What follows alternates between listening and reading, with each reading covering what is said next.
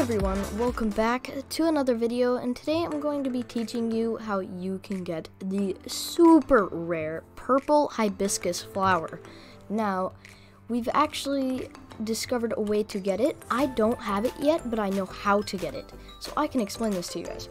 So, if you guys haven't already, go check out Telanthric. He made the video recently, and he explained this, so that's how I learned how to do this. But how we do it, so we're gonna pretend these yellow lilies are the orange lilies. All right, so we're gonna pretend these are orange, and we're gonna take some blues.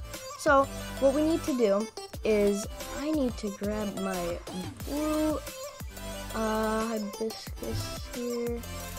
There we go. So you need them all to be fertile.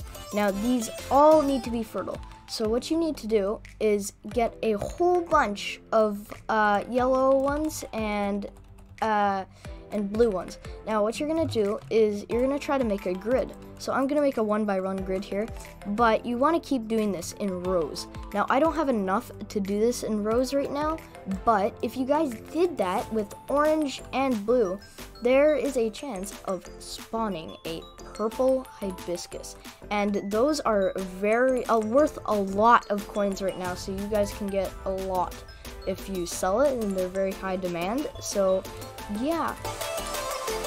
Oh, and I almost forgot to mention, you need to have them assorted in a specific way. So for every blue one, you get one more orange one. So they need to be exactly in that order. So one blue one, one more orange one. One blue one, one more orange. So yeah, I hope you guys enjoyed today's video. I will see you tomorrow. Bye guys.